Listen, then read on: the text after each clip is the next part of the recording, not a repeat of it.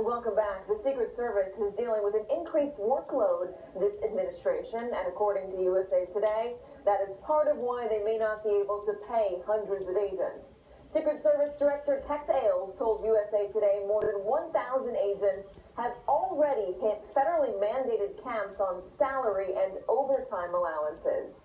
Under President Trump, 42 people have Secret Service protection, compared to 31 people during the Obama administration. President Trump has also traveled to his homes in New Jersey, Florida, and Virginia almost every week of his presidency. The Secret Service put out a statement reading, quote, "This issue is not one that can be attributed to the current administration's protection requirements alone, but rather has been an ongoing issue for nearly a decade due to an overall increase in operational tempo."